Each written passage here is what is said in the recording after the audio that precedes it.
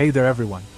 Today, we're here to help you get ready for Fu Xian arrival by discussing all the essential resources you'll need to fully unlock her potential. So, let's dive right in.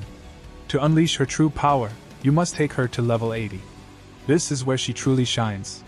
You'll find a comprehensive list of all the resources you'll need to ensure she reaches her maximum potential. Fu Xian is a preservation path character with a unique twist. She excels at shielding her allies by absorbing damage dealt to them, setting her apart from other preservation units.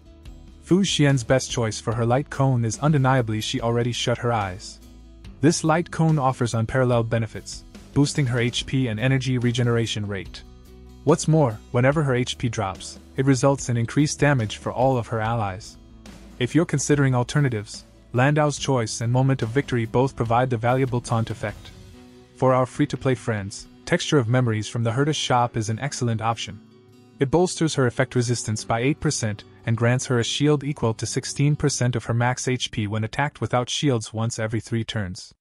Fu Xian's ideal relic set is the Longevous Disciple, and we recommend going for the 4-piece set.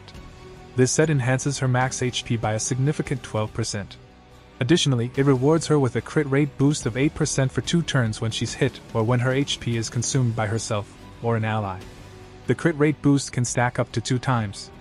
Additionally, you can also equip 2-piece Longevous Disciple and Guard of Wuthering Snow, as it reduces damage taken by 8%, and if the wearer's HP is equal to or less than 50%, restores HP equal to 8% and regenerates 5 energy.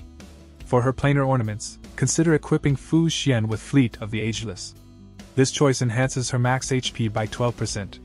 When her speed reaches 120 or higher, it grants all allies an impressive 8% attack boost. By gathering these resources in advance, you'll be fully prepared to unlock Fu Xian's incredible potential when she joins your team. That wraps up our guide on preparing for Fu Xian's. Are you excited to add this character to your team? Let us know in the comments, and of course, if you found this guide helpful, don't forget to give it a thumbs up and subscribe for more content. Stay tuned for the latest updates, and until next time.